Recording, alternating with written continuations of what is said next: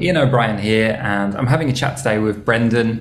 Brendan's started learning to play the guitar with me around 1 year ago, and so I wanted to have a chat with him and share his experience and his journey over the last year. I think you'll find it really inspiring and motivating in terms of your own guitar learning as well. I think he's got a good, interesting story to tell, so definitely worthwhile. So thanks for joining me, Brendan. I appreciate it. Yeah, you're welcome. Cool. And let's start with. So I was just going to ask you what was your motivation for learning to play the guitar? Oh, I think I've been for many years really. As you're growing up, you hear the music, and you sort of get. I did like following rhythm blues stuff and guitars like Clapton and Stones, etc. And but never really picked up guitar. I did actually start to learn the keyboard a few years back. Well, actually, a long way back to be honest. But I got so far with that, but I wasn't really. I didn't have the motivation to keep going with that one. So I went back to do sort of look. I wanted to play musical instrument of some sort, so I went back to the guitar again. So I bought a cheap Strat with Presta Fender thing, Chinese copy, and started practicing with that. But just learning from books, which is fine to get basics. But I didn't like. I struggled to a point because it wasn't telling you about techniques or what you should be doing with how you play the song as such. It's learning you. This is what you do to make it sound, and it sounds like you are doing a song, but there's no further expansion towards it about how you should be playing it. I think is the word. Yeah. Okay, cool. Fair enough. How long have you had the guitar for? So yeah, when I first bought that guitar, it's got to be more than 10 years ago. Um, to be honest, I actually enjoyed learning to play guitar. I thought I still wanted to continue with it, so I sort of upgraded to a decent guitar, a couple of decent ones, in fact. And so my main guitar, the semi-acoustic, is one I've practiced a lot on. And but I bought that one about 7 or 8 years ago. Okay. Yeah. Okay, cool. And whereabouts were you with your guitar playing before we started working together? What was happening with your playing? A lot of guitar playing I was doing, I think, was just get the guitar apps. Because I would like to try and learn this song sort of thing, and some of those apps are quite useful. They do give you the basics, Mhm. and so I was playing songs, Yeah. but I didn't feel. Again, I felt got to a certain point. It goes, okay, I've played the song quite good. My muscle memory's there. I can do the chords.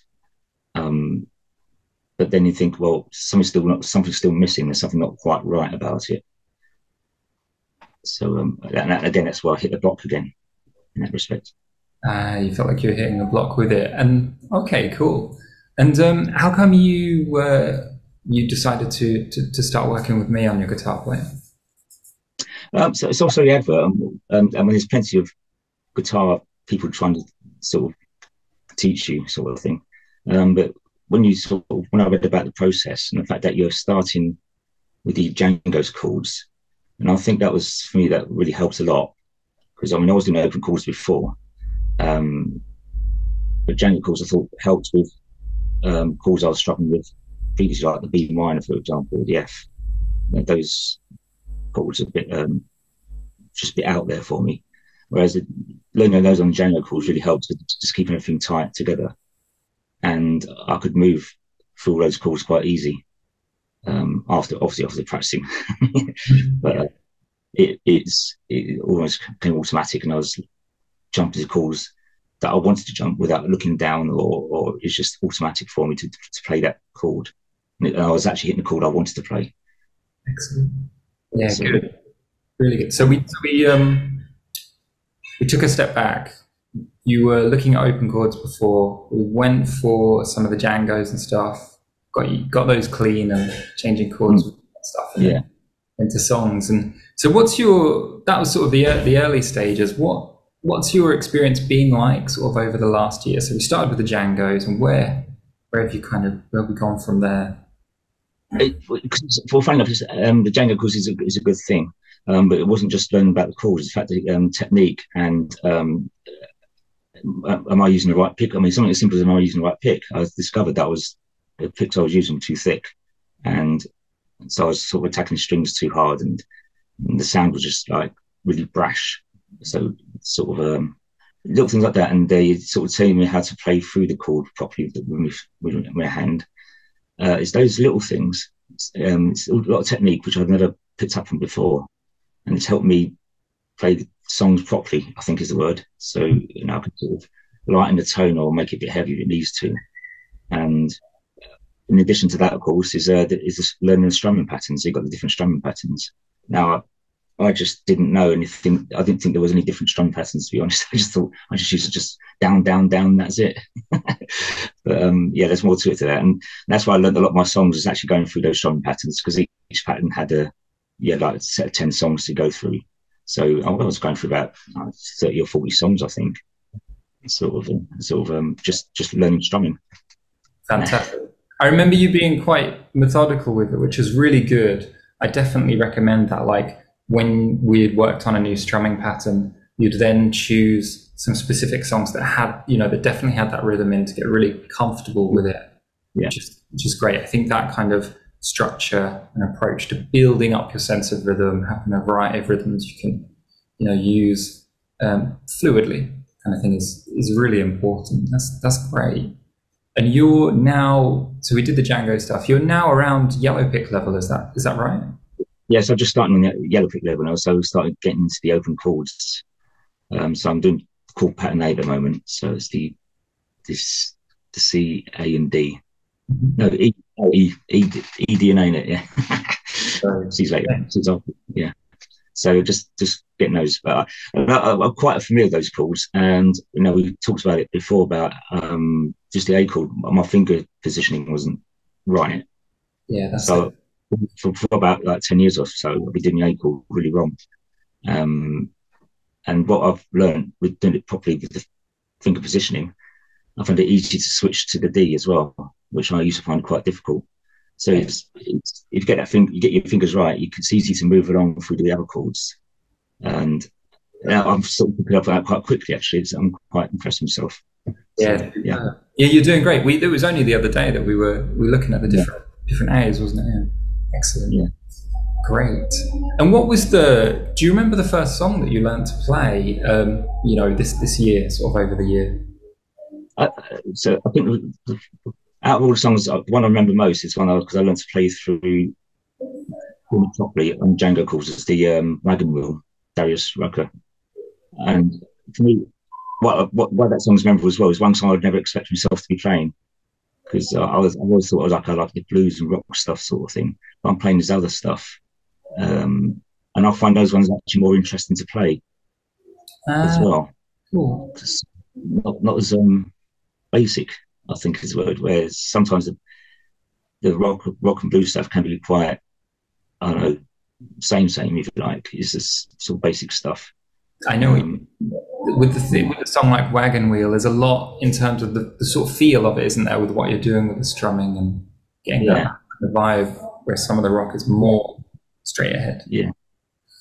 So when I was playing, the Wagon Wheel was a good one for me. I think I enjoyed that one because I felt I was actually doing it right, and it felt right, and it sounded good. So it's, I think that's one I was brave enough to actually record myself and put on the group. Yeah, I remember you playing that one. Really, really great. I think you put it together pretty quickly, which is really good. Yeah. The whole picture. What other songs have you learned? So when you start, we talked about, I was doing My Sweet Lord, which that's a song I do like listening to, and I'm glad I could play that. That's quite a good song to play along to, if anything, just to be able to move the thing up. The capo, the change. Yeah. Doing the capo for the key change is the getting that right, and what I discovered there was don't tie the capo on too tight to undo it. Yeah. So it's you have to do it tight enough just so you get the right sound, but you don't need to go any further. That's quite an interesting one. So yeah, My Sweet Lord. So off the top of my head though, I mean, we did with your lessons as well. We did Green Day. We've done Time of Your Life. That was one. Foo Fighters, My Hero. That's one of your lessons. That was a good one. Hurt by Johnny Cash, which although it was slightly above my level at the time, because I think that you could only go down as far as you couldn't do the one level at that time, which I was at. Yeah. There's a bit of finger picking in it, but I went along with that one.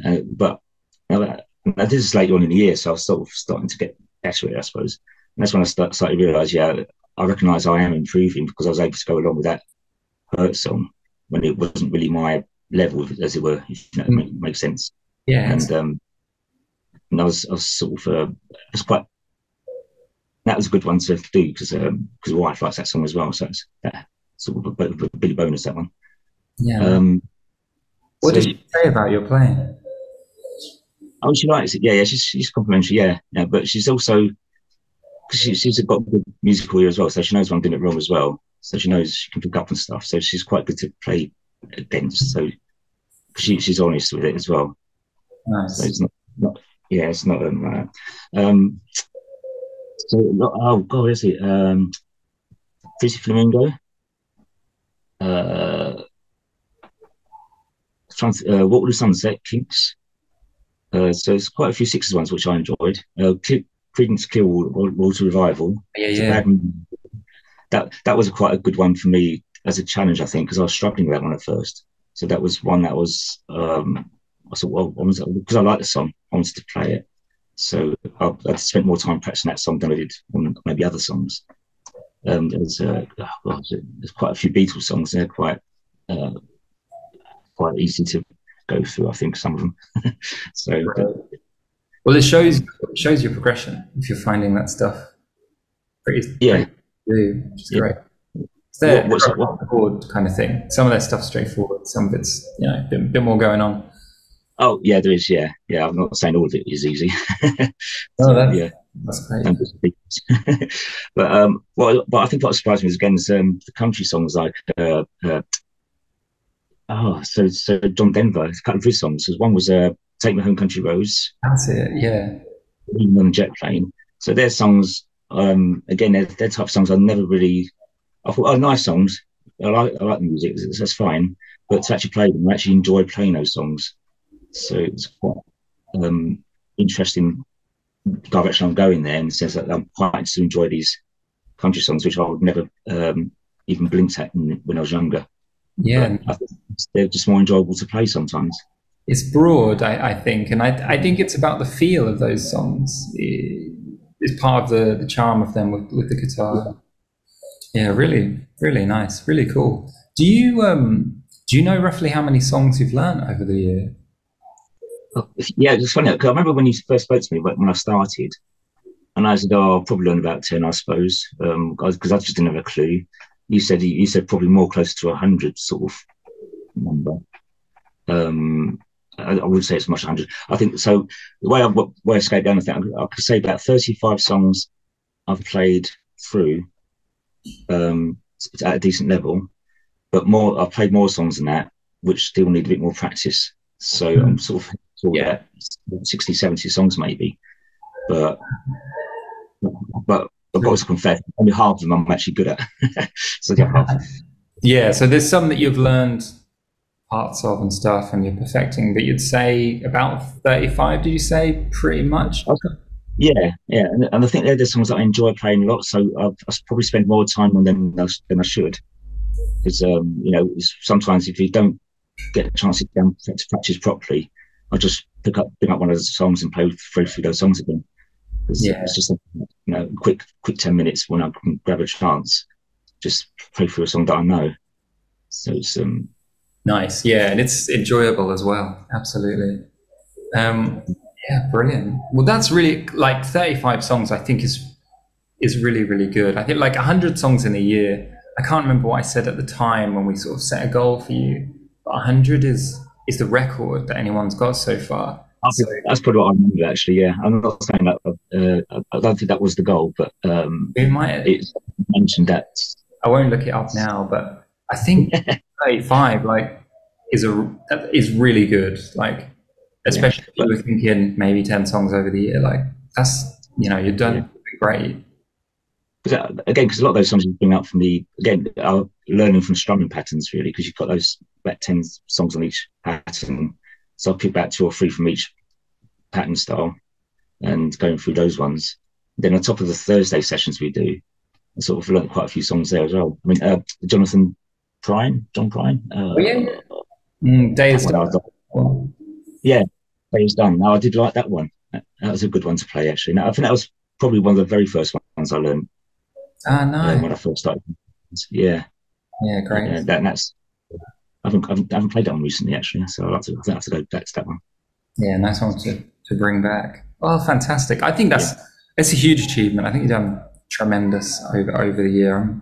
I'm really impressed. Like I'm really pleased with the progress you've yeah. absolutely. In order to get there, 35 songs. People listen to this and they go, "Oh, he's saying he learned 35 songs in a year. That's crazy." What in order to get there, what does your practice look like? Like, how many times are you picking it up? In a day. How long are you picking it up for? So I set myself proper practice targets, say maybe about 3 4 hours a week, because you do your Tuesday sessions, and even though I don't necessarily ask a question all the time, I keep it going, but I'm actually on the guitar at the same time anyway. Yeah. So I'm using it as a thing because it's quite good just to hear you guys talking in the background while I'm practicing along. Mm. And again, some of the songs on the Thursday, again, that's another round. Some of the songs I've got no chance of doing because they're sort of way above my level. So again, I'll bring my guitar out anyway and just keep practicing um, whatever I'm time sort of thing. And then over the weekends, try and get a couple of hours at the weekend. And in between there, like I say, it's where I can get the chance. So obviously, with the job, it's quite difficult to sort of just spend more than spend an hour every day. So in between, that's why I grab the guitar when I can. 10 minutes here, 2 minutes at another time. Usually in the evenings. Although sometimes if I'm working from home, like today, I can just that's my lunch. I can just spend an hour at lunchtime going through the guitar. So Great. so I do try to keep it structured in the sense of Tuesday and Thursday definitely, and definitely a couple of hours a weekend. Then other times just filling when I can. Okay, excellent. Would you say it's sort of a maximum of about an hour a day, sometimes less, or do you know what I mean? Yeah, yeah. I like to work for up to an hour. Try not to do less than an hour. Now sometimes that can't be helped, but I have strayed more than an hour before. I've gone into 2 hours if I'm getting into it sort of thing, or maybe getting frustrated. So I've got to keep going until I get it right. So Ah, one of the things to the bass, the cash bass, cash base, yeah, yeah. yeah, that took a long time to work out that one. So that one I had to persevere quite a bit. But yeah, but then Yeah. it started. Oh, well, it's like everything else just comes naturally, didn't it? Yeah, absolutely. I think with the time that you spent working on that, I think it really shows in your playing overall. I think it's really improved the accuracy of your strumming and which strings you're striking within any given chord. Like I think it's sharpened up what you're doing. I think it was definitely a really worthwhile thing to do beyond just that rhythm. But it means you can do the country kind of stuff that uses that as well. The Johnny Cash, John Denver, and what have you. Yeah, Yeah, excellent. Really, really good. So there we go. That's really good. With a busy kind of work life that you're finding, windows of time, and then on some of the days you're finding a bigger chunk as well, but you're consistently pushing forward with it. Like that's fantastic. Um, yeah, excellent. Well, as a sort of final thing, what advice would you give to somebody who was in the situation that you were sort of a year ago, like wants to get their playing to the next level, wants to put it together and get playing songs and things? What would you say to them? I think what I was doing, I said because I was looking through different methods or different people, like looking at how they're. It's just like just read through what they're saying, and what going back to what I was saying earlier, like when I saw your advert, on Facebook sort of thing, there seemed to be there's something in there that was extra. So I can't say to people, "Oh, just choose Ian, he's great," but just just compare the different people offering these your services, and you will see personally, that's why I saw that there was a difference in how you selling your service, in the sense that there was something more, I don't know, just more involved, more personal, I think. And also, um, what won it for me, to be perfectly honest, was the Django chords that you're offering. Because try to learn from start with open chords, and it can be difficult, I think. Because I had tried to do people in the past to try and teach you guitar, and they're just too complex and too far too technical, I think. Where Django chords is great because because you're learning to move your fingers, but you only need to move two fingers at a time. And from there, when you start to learn your smoothment, so to me, that's what won it for me, I think. So not great advice, really. Yeah, no, fair enough. I think what I'm getting from that is as well as what you're saying is the structure, yes, yeah, sort of the route through what you're learning. Yeah, again, sort of try not to sell the course too much, but that's what caught my eye as well. The fact that you had this structured approach about going through the different colours, and that was actually quite significant as well. So you know what to expect from that level, and they're not you're from your perspective, you're not expecting too much from me either. So this is what you need. This is all we need to do. But within those instructions, it's not just chords. It's the fact that how to hold the guitar, even, or in stretches and that sort of thing. Yeah. And make sure I've got the right size pick. So it's always all those little things that other people don't tell you. They just expect you to pick up a guitar and just copy what they're doing. But not really. Easier said than done. Yeah. Yeah, fair enough. Well, thanks for that, Brendan. That's really great, and I think it's really helpful for people to hear who are wondering whether they can learn to play the guitar themselves, and maybe they've tried like yourself, had some lessons, tried different apps and stuff, and it's not there yet. It's not come together yet. So thank you. I think it's really valuable to hear your perspective, and well done. Like you're doing fantastic. You're playing. I'm really looking forward to where we're going over the next year as well, and continuing with the journey as well. So yeah, fantastic. Cool. Love you, Brendan. Thanks a lot. Cheers. Thanks. See you later.